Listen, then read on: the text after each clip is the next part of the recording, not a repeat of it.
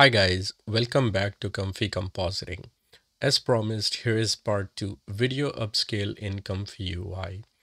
In my opinion, SeedVR2 is one of the best free video upscalers available today that delivers Hollywood quality videos after upscaling. But here is the truth. Most tutorials only show ideal settings for 24 or 48 gigs of GPU, while almost everyone watching is actually using 6, 8, or 12 gigabytes of card. So in this video, I'm doing something different. I tested SeedVR2 on all VRAM tiers, starting from low VRAM, then moving up to mid, high, ultra high GPUs.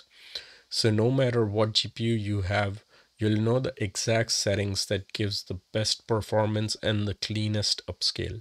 Let's get started with the group nobody ever talks about. That is low VRAM GPUs. So let's get started. First of all, to download SeedVR2, we go into the manager and then custom nodes manager and look for SeedVR2. And then from here, we download this one, A in VFX. And then you have to restart. After that, when you go in and type in SeedVR, you have to bring in all of these 4 nodes. These are the 4 nodes that make up the SeedVR2 workflow. First of all, we have the DIT model, the VAE model, the video upscaler model, and we have torch compile settings. And then you move forward with bringing in your footage. And then I have included this video info node to fetch our number of frames of the footage. So as you can see, this video has 121 frames. This will be used later on or for high VRAM workflows. So let's begin with the low VRAM GPU settings. So first of all, if we zoom in here, the model should be 3B FP8. So this one, you have to select this. And once you select this and do the first run, it will automatically install it. You don't have to do anything. And then after you choose the model, you have to choose the batch size.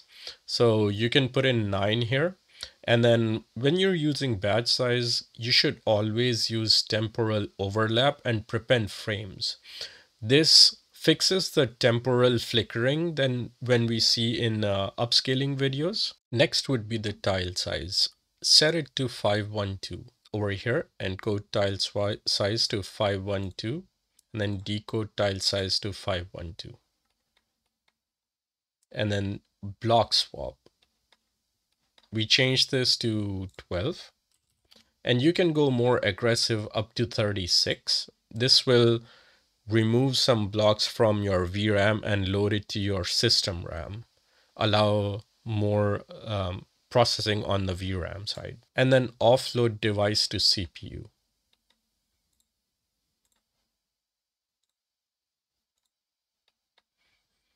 So with these settings, you should be able to generate 1080p or even 4K. Even though 4K will take longer, but you should be able to get very clean results.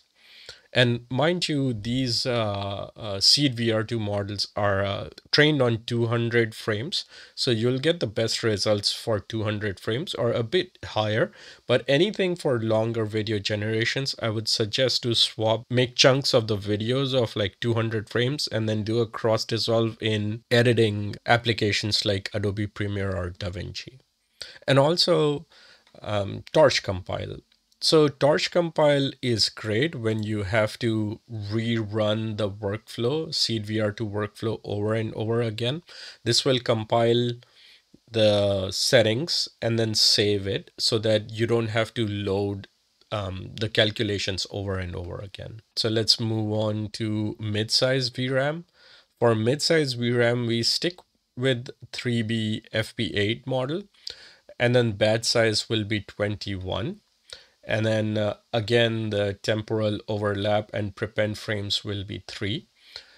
We changed the tiling size to 768 to 768. And then block swap to 6, or you can go 12 or even 24, and then offload device to CPU. Same thing, you can enable torch compile if you're going to do multiple runs. And then high VRAM. For high VRAM, we switch the batch size to 45, overlap to 3, prepend frames to 3, and then tiling to 1024. And then now we can turn off the block swap because 24 and 32 gigs cards are enough to run this whole model on the VRAM, but also, sorry, we forgot the model. We can change the model to 7B sharp, which is almost full precision. There's not much difference, but if you want the best, you can choose this one. But 3B FP8 is still very good. And then offload device to CPU. That's just by default. And then for ultra high VRAM, this is for 48 gigs and above cards. You can run the 7B sharp or FP16, which is full precision. And then for batch size, you can go all the way to 200. And this is where we preview the number of frames and feed it here. And in this case, we don't need the temporal overlap because it's one single batch. And then in this case, we also don't need tiling. You might want to turn on tiling if you're rendering 6K. I believe this model can do 6K, and at that time you may need the tiling. You can leave the block swap to 0 because the VRAM has enough room to fit this whole model in one go. So yeah, these are the settings, and give this a try and let me know in the comments if everything went well and if you were able to render big size videos. Thank you guys.